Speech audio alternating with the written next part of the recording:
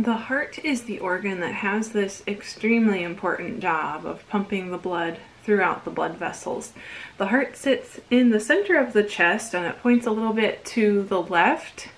And internally, inside of the heart, there are four key chambers, four chambers that blood travels through. Let's take a look at those chambers.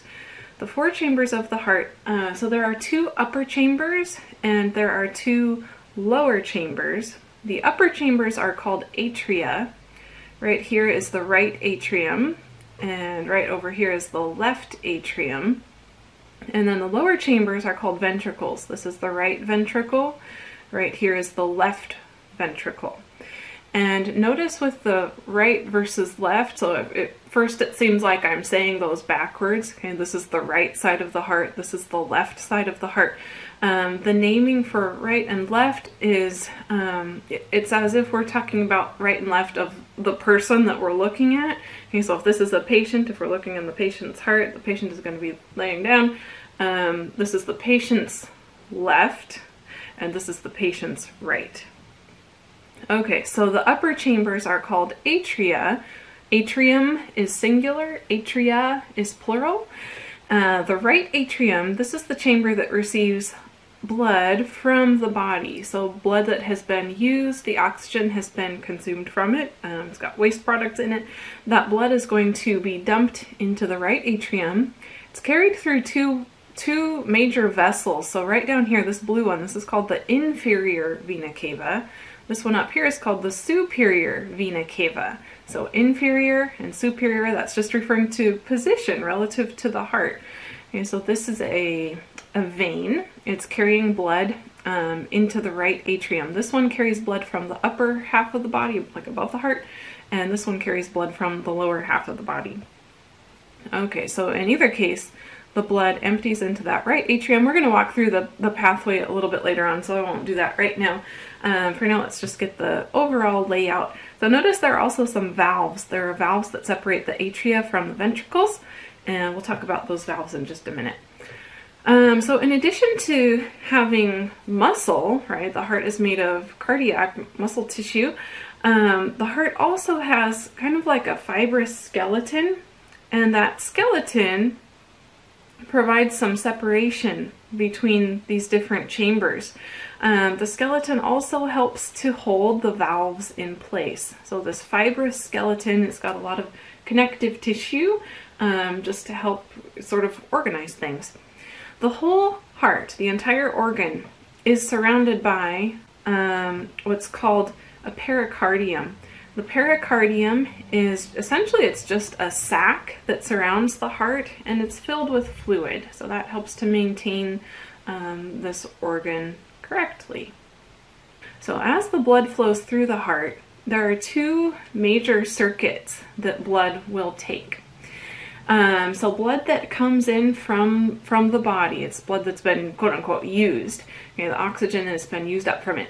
That blood needs to get sent off to the lungs to become oxygenated. So what we have is two different circuits. One is called the pulmonary circuit. This is between the heart and the lungs. And this is where blood can get sent out to the lungs to become oxygenated and to lose carbon dioxide waste. And then it comes back to the heart. And then after that, the blood will enter into the systemic circuit. And the systemic circuit is includes like all of the body tissues, so the blood that is oxygenated will get sent out to the body. That oxygen can be used, wastes can be picked up, and then that blood will come back to the heart. So two different major pathways, and we'll need to know both of these pathways, both of these circuits. Okay, so before we jump into that circuit, walking through that circuit, let's talk about valves a little bit more. So the four major chambers of the heart are separated by valves, and those valves help to prevent backflow of blood. So separating the atria from the ventricles, we have what are called atrioventricular valves. It makes sense to call them that. Those are the two chambers that they are separating, atrioventricular valves, or AV valves for short. So we'll be referring to like the right AV valve and the left AV valve. However, those valves also have some other names. Okay, the right AV valve is also called the tricuspid valve. And the reason for that is because of how it looks. If we take a cross section through the heart, right above those valves, here's what we would see. This tricuspid valve, it has 3 sections to it, so that's why it's called tricuspid. This other one only has 2 sections, so it's called a bicuspid valve. So again, the left atrioventricular valve, we could equally correctly refer to it as the bicuspid valve. Those valves are held in place. There are these sort of cords. If you've ever dissected like a sheep heart, you'll have seen these sort of, it almost looks like little tiny tendons, connective tissue that helps to hold the valves in place. This helps to keep them from everting, going in the wrong direction. So those are chordae tendineae is the name for those, along with papillary muscles.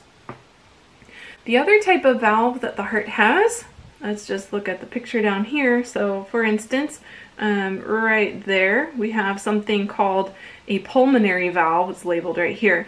This is an example of a semilunar valve. Semilunar valve. These are what separate the ventricles from the arteries. So the blood is going to leave from a ventricle, it's going to head out into an artery, and there's a separation. A semilunar valve is what separates those two things from each other. So again, all of these valves, these are helping to prevent backflow, keep the blood from going the wrong direction. And sometimes valves don't work quite the way they're supposed to. And if that happens, we can hear it as a heart murmur. So ordinarily, a normal healthy heart, when we listen, we hear the lub-dub, lub-dub. What those sounds are just the sounds that the valves make when the valves close. So if those valves are not closing correctly or not completely, then we will hear a heart murmur when we listen to the heart. Okay, the path of blood through the heart. You'll need to know the path that blood takes through the heart. This is important. This is something to spend some time with. Get this pathway down. Okay, we'll walk through it together, and then you can pause and practice on your own. So let's start with where blood first enters the heart. So blood has been out in circulation in the body, the oxygen has been used up, so it's deoxygenated blood, and it is going to enter into the right atrium. It enters through the vena cava, the inferior and superior vena cava. We already talked about those. So blood comes into this right atrium. Next, it's going to go through this right AV valve into the right ventricle. The right ventricle is going to send the blood to the lungs, is where it's going to head. To get there, it has to go through the pulmonary valve. So blood comes from the right ventricle up through this pulmonary valve into the pulmonary trunk, and then it would split in 2 directions. Some of it will go this way, some of it will go this way, off to the lungs, right and left lungs. After it's been in the lungs, it will be oxygenated blood. And so now I'm going to switch to red text just to represent that it is oxygenated. That oxygenated blood is going to come back from the lungs, and it will re-enter the heart in the left atrium. So right here, this left atrium. Okay, so we've got these 4 vessels sticking out. Those are the blood vessels that carry blood from the lungs back to the heart. So once it's in that left atrium, it will pass through the bicuspid valve, or the left atrioventricular valve, down into the left ventricle. The left ventricle, notice how thick these walls are. This is a very muscular chamber of the heart. This is the chamber that, when it contracts, it's going to squeeze the blood up into the aorta, and that blood is going to go out into circulation through the whole body. So this has to be a very strong chamber, the left ventricle. It's got these thick walls for a reason. It needs to give a good strong pump to this blood to get it out to the whole body. Okay, so from there, that blood will leave the left ventricle through the aortic semilunar valve, which is kind of hidden on this picture, but it will go from the left ventricle out the aortic semilunar valve, and here's the aorta. Okay, so blood's going to flow upwards through here. The aorta is going to branch out all over the place and transport the blood through the body.